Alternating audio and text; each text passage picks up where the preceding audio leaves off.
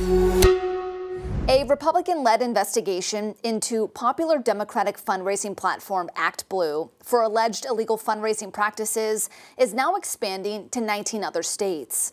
The platform is accused of using fraudulent methods, potentially violating campaign finance laws. This probe has drawn attention nationwide, with GOP lawmakers claiming possible money laundering.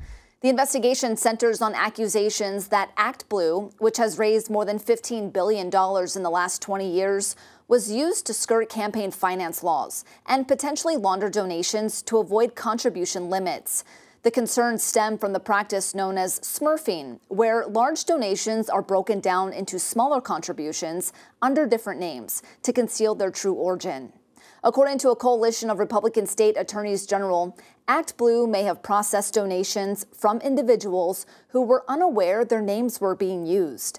The probe began in Texas late last year and has since expanded across the country, involving 19 other states.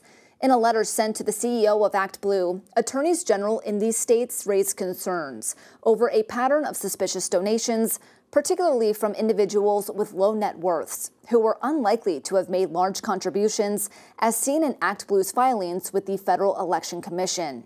As part of the investigation, ActBlue has been asked to provide details on its security protocols.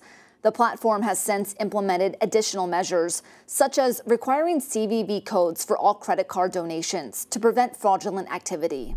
In a statement, ActBlue says it has a long-standing record of compliance with campaign finance laws, and it calls the allegations a politically motivated attempt to spread misinformation before the election.